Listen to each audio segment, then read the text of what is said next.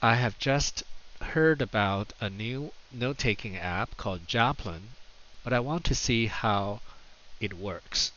First, I create a note. Now I create a second note, but I want to link to the first note. What do I do?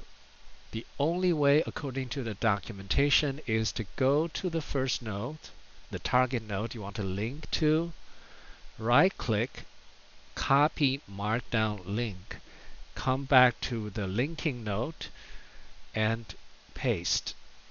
This is the only way you get the link to the node.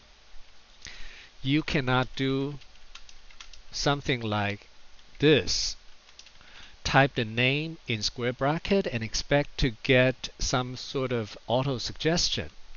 Let me try again.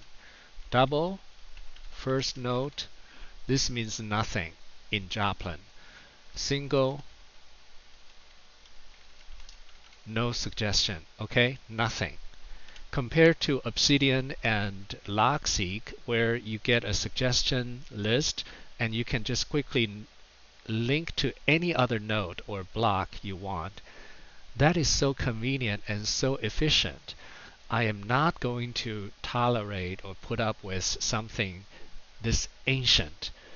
It is the same backward way of linking node as in Evernote, and this is not going to cut it for me.